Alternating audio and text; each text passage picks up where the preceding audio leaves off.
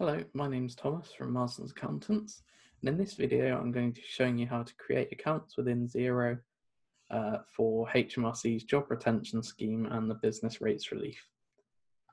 So first of all, you're going to need to log into Xero and go into your company. I'm using the demo company for this.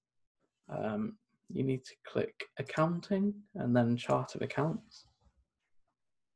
And then once you're in here, that you'll show all your accounts for your business, so sales, advertising, etc.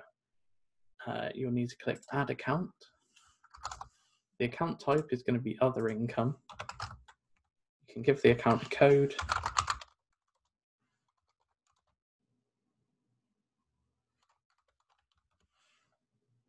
You can add a description for this as well.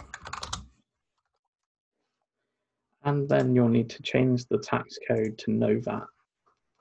This is important as it's not going to be VATable if you do have VAT. So then we're going to add another account. Give it another code.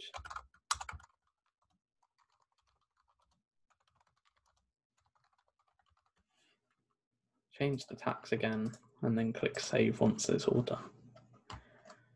So you can see here we've got our two accounts set up, and now we're going to show you how to reconcile this within the bank. So you go back to your dashboard, and you can see here our bank's got 28 items to reconcile. So we'll go down. We're just going to, for example, in this example, use the Maple Systems transaction and pretend that this is our payment from HMRC for the furlough scheme. So you're going to need to add the name of the contact, so it's going to be HMRC. And then for the account, we're going to put it to the Job Retention Scheme grant. You can add a description, so I'm just going to call this Furlough Pay. And then once you've done that, you can see down here you've got the no VAT, which is what we set it to on the chart of accounts. And then when you've done all that, you just need to click OK. So then your transaction's been reconciled.